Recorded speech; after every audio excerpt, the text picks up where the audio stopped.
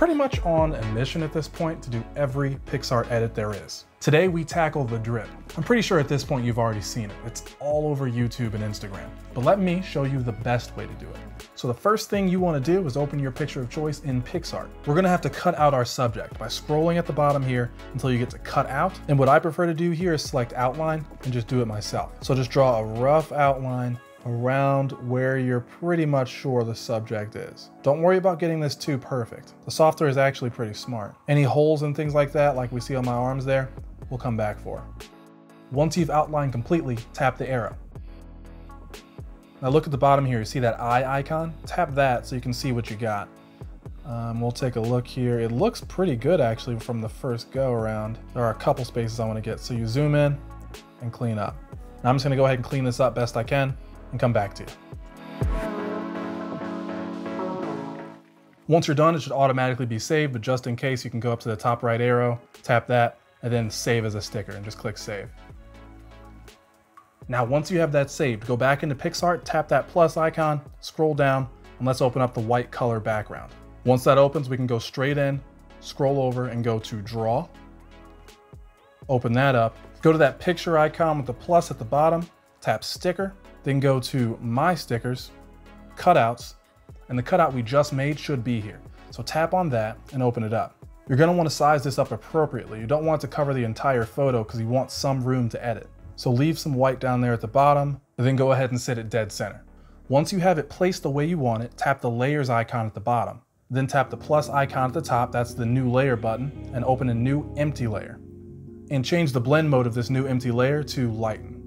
Now close the layers pane by tapping on it again. Now we're gonna tap that photo icon at the bottom again and reopen the sticker panel.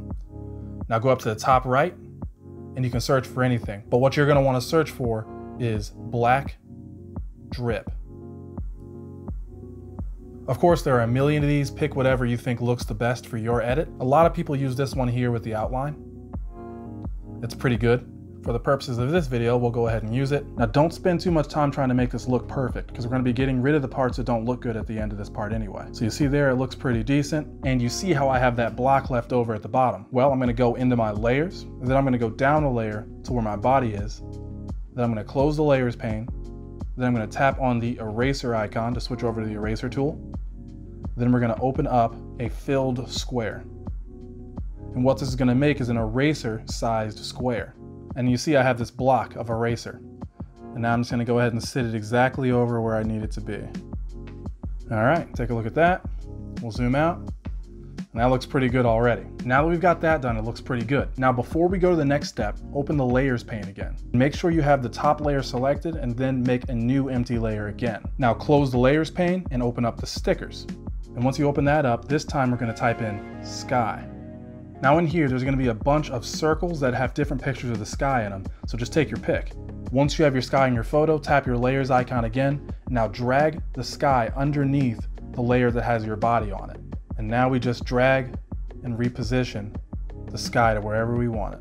All right, it's looking pretty good already, but we're not done yet. Tap the check mark in the top right, and then open up Effects. Once in Effects, scroll over until you get to Magic. Open up Magic and then tap on Undead. Now this is always going to make your photo look terrible and overdo it at first because it's at 0 fade. Drag up the fade until it makes sense for your photo. So I think mine looks good here around an 89 fade, but that does change depending on the photo. So you can choose 89, but make sure you look at your photo first because I've done this with different photos and I get a different number every time. Now my original image is in black and white, so this doesn't really matter much for my photo, but tap those circles right there if you have color in your image, and that'll allow the color to shine through. All right, now it's looking pretty good, but we have one more step to go. Tap the check mark in the top right again. Now this step is completely optional. I personally really like the look of a ring going around the whole thing, so I'm gonna go back into our sticker, and we're gonna just look up neon. Of course, there's just a bunch of different swirls and things you can use. I already have one picked out, so I'm gonna use that. But of course, go through here, pick out something that you think looks good for your shot. For mine, I'm just gonna go back to recent, and recent, it should be here somewhere. And there it is.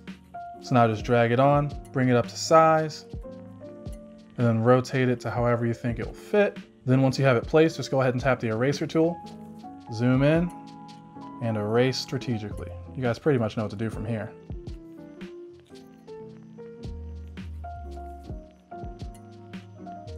All right, once you got it looking pretty good, tap the check mark there, and then you can always adjust it. So if you go to the adjust tool down at the bottom there, if you don't like the color of it, you can adjust the hue.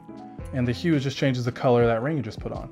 I like the color I had, so I'm gonna leave it, but of course, put it on whatever you want. Of course, you can mess with the contrast here. Might take that up just a little bit. Saturation's one I almost always take up just a little bit to make that really pop. But remember, you don't want the ring to stand out too much from the rest of the edit. All right, once you have it the way you want it, tap the check mark there, and then tap the check mark again. One last thing you're gonna wanna do to this edit is go into the effects, and then go back to FX at the bottom, and then throw on this dodger. Having one uniform color over everything brings everything together, and the effect just looks dope. A 50 is good, 50, 51.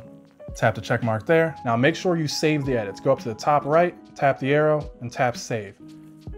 As fast as you can when you're done. I can't tell you how many times Picsart has crashed on me after I've done like 30 minutes of work and I nearly cried. I think it's just a bug they're working on. Hopefully it gets fixed soon. Just keep that in mind while you're editing. Save whenever you get a chance. Now that's it for the first one. But for those of you who want to know how to do the second one from the thumbnail as well, the steps are pretty much identical except for 2 parts. So I'm just going to take you guys straight to those 2 parts. So I went ahead and edited this and got us up to the point that's different. And really the only difference is instead of something that looks like a drip, we're going to get something that looks more like tattered clothing. So let's go back into the stickers. And then what you type in instead of black drip is dripping effect. Now there's gonna be a bunch of different ones here. And in this list somewhere, you should find one. There it is. It looks like tatters right next to that one. And you'll see this here. Let's go through and make this lighten. And now just size this up best you can. Oh, and that's a good point right here. So take a look here. I've accidentally placed it and now you can't grab it or move it anymore. So if that happens to you, go into the layers icon and then go up to these 3 dots and then tap transform on the layer that you want to change. And now I can move that around all over again. Now keep in mind, you don't have to use just one. In the thumbnail picture I used 2, but I don't think it's necessary to do it this time in the edit. Perfect, I love the way this one looks. And the last different thing I wanted to show you is the sticker specifically that I chose for this, which is lightning. So for this one, all you have to type in is neon. You'll see one here that shows lightning. It's like a lightning ring. So size that up to the appropriate size. I like that you can change kind of the shape of it here. So I'm gonna go ahead and change that around and then we'll just erase it where it makes sense. And remember what I said, you can change the color of it by going into adjust and then hue. And I'm gonna make it match our background image there. Perfection. Let's boost the clarity a little bit and take up that saturation a little bit. And again, just like last time, we're gonna go back into the effects, go to the FX, put on the dodger. The dodger always looks good on these edits. Then we'll just tap the check mark there. And that, my friend, is all there is to know about the drip effect in Picsart. Don't forget to follow me on Instagram, links in the description like in every video. I'm gonna need you to turn on that bell and I'm gonna need you to subscribe. But that is truly everything. So until next time, I'll see you in the next video.